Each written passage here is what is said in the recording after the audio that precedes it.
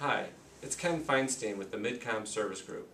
As part of our value-added services to our customers, we put together a short series of videos to help you perform basic maintenance on your printers without costing you any money. We hope you find these videos helpful.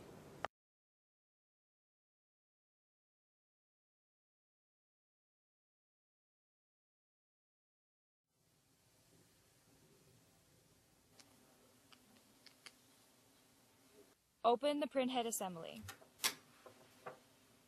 Rub a clean swab back and forth across the printhead.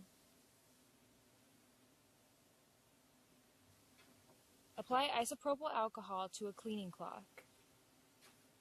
Clean the platen roller by rubbing the cloth back and forth while turning the platen roller.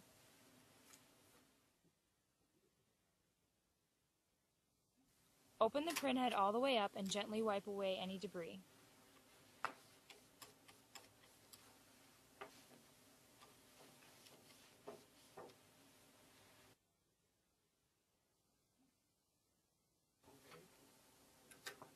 Open the printhead assembly.